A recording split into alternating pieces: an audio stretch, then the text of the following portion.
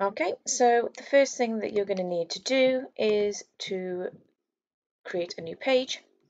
I'm going to do a logo, so I recommend being approximately 500 by 500 and put the canvas color from white to transparent.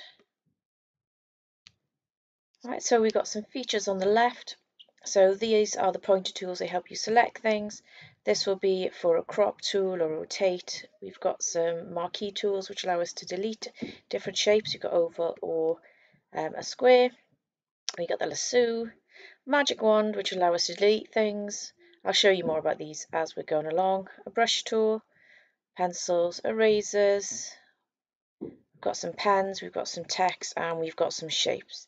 Anything which has a little tiny arrow will allow you to have a drop down list, and then we can put lots of different shapes on the page.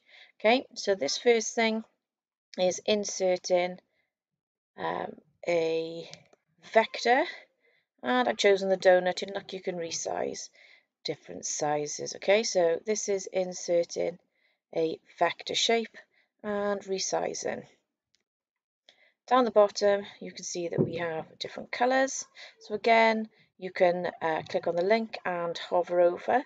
The good thing about this palette is you can actually hover over shapes outside, and can you see that it's actually on here? It's actually mimicking whatever color I go on. Okay, so if you have an image that you put in that you want to match a color, you can just hover over the color that you want and it will change the color for you. Okay, so we'll have a background color that is inserting the shape.